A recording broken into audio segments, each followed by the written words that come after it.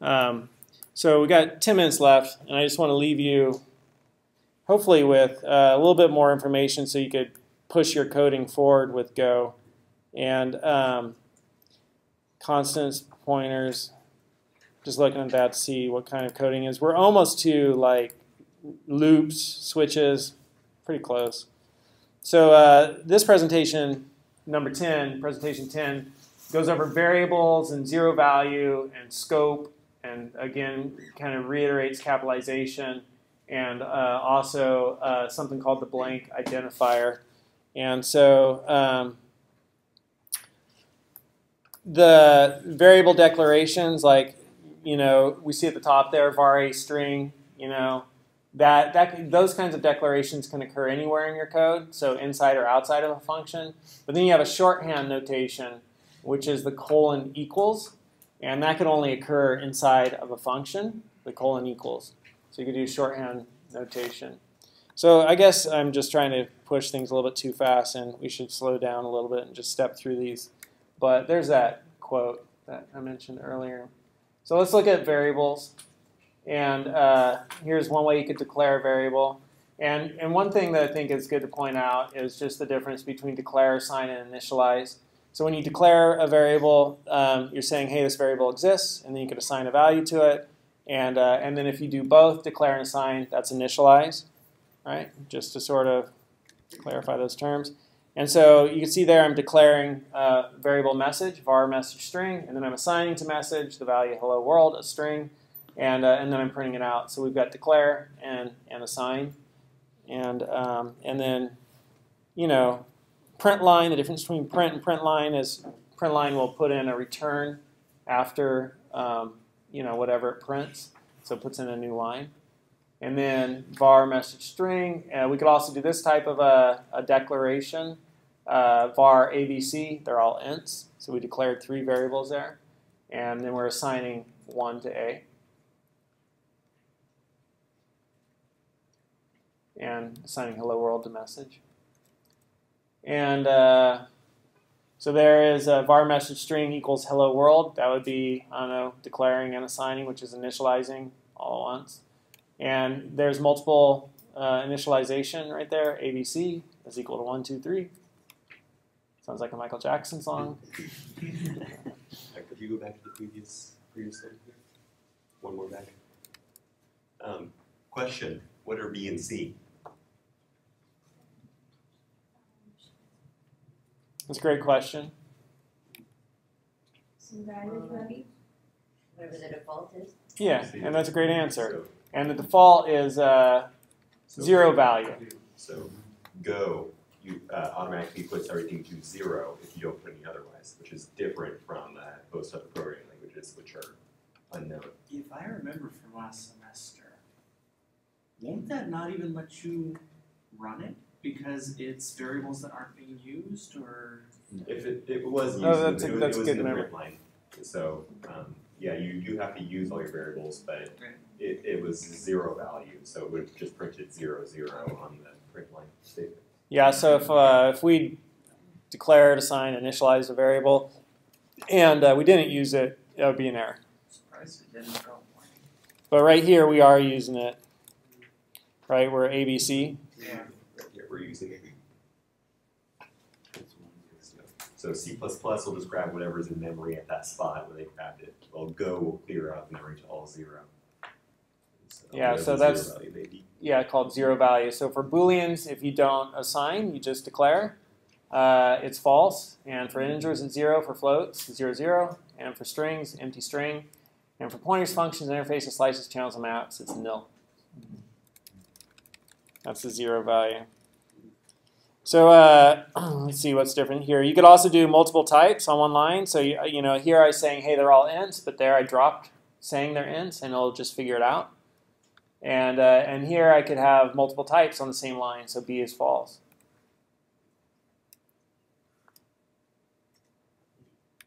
You can only drop the type when you're initializing. If you're if you declare it and then assign it, you have to put the type in.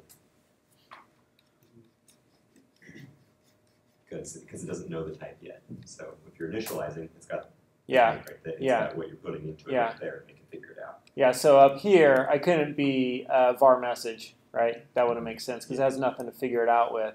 I'd have to say var message equals hello world, and I could have dropped, you know, the string part, and then it figures it out. You can only do this inside a func, the colon equals, right? And so that's just your variable. You don't even need the word var anymore, just colon equals hello world. And that's the shorthand. So here's a page that kind of demonstrates all that all at once. Different, you know, var a string, var b c string, var d string, just declare, no assign, and then line 11, let's assign to d, and then var e int, right? I could do it down that way there, down there too, and I could just do f is equal to 43, colon equal 43. I don't need anything else, right? And it'll do a string, you can do multiple. You can do multiple of different types on line 17 or 16 or whatever that is. You could do double quotes for in, and you could do backticks. And those are both strings. Backticks are double quotes, and backticks will keep your white space. So if you do multiple lines and returns and things like that, backticks keeps that. And so if I run all that, this is kind of what I get. And it's kind of interesting. M is 109 is what came out. Where's LM? Why is M 109? If you look at like line, you know, where I declare M, JKLM, M is single quotes, and I get the, you know, ASCII Value for that? yeah, value for that. Thank you. I was looking for the word to say that. ASCII value for that. So that's just a single character. It's called a rune. A rune. R-U-N-E in Golang. And there's an interesting link here to lexical elements, the different lexical elements in the language. And I really like this page. Comments, tokens, semicolons, identifiers, keywords, operators and delimiters, integrated integer literals, floating point literals.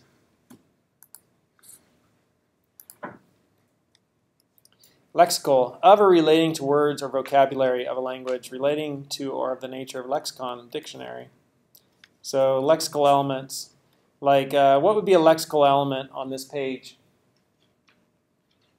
Right here, this code on the left.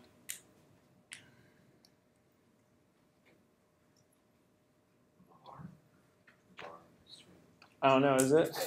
I was thinking colon equals. Fine, colon equals. So right there, operator. Let's look for var. Keyword var. Yeah, so great. Good.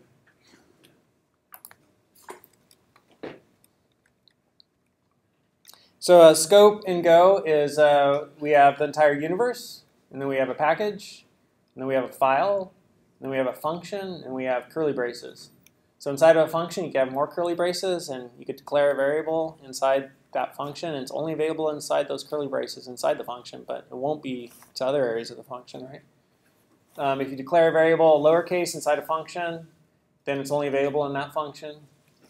If you declare a variable at the top level outside of a function inside of a file, lowercase, it's only that file. Uppercase, it's that package.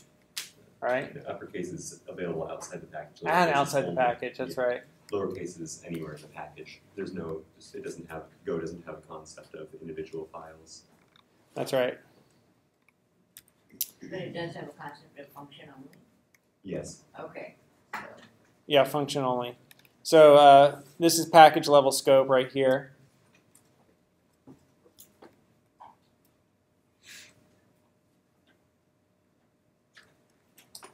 And let me make this a little bigger.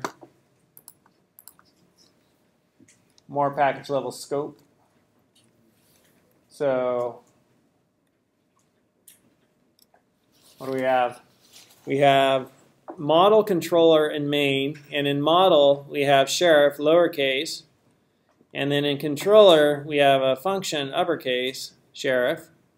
And that returns sheriff. So you wouldn't say get sheriff. It's just you know from capital sheriff. That's publicly available, and it's getting sheriff's name. And then in main, we import that, and we use characters.sheriff, call the function to get the name. And you can see it returns the name. So sheriff is only on the top file there, only available in the package characters. But in the middle file, sheriff the function is available outside the scope. So just thinking about scope there. And I think we're out of time. We're not going to be able to get through all that. So we left off right here with that page. We'll pick this up Tuesday. This weekend, work through your assignments through, what are we on, 10? So work through 9. So I know that's quite a lot. If it's too much, just come back and complain to me. But try to do it, I mean, this is really about learning it. And I'm going to serve as, trying to put together good resources and provide a clear pathway for us and give us good structure. But this is a new class for me to teach, so I don't know how hard I'm pushing. And, you guys stay in communication with me, so if it's too much, then just come back and say it's too much. But I think this is all easily doable to get through. And I think you'll really enjoy Caleb's summer boot camp videos. Anybody got any questions? So you know what you're doing? Work through presentation 9 in your assignments this weekend. How many people it's going well for you? Let me see your hands. Cool, you're enjoying it. How many people? All right, you come up and chat with me if you want, and we can maybe try to make it better. All right, so come up and see me.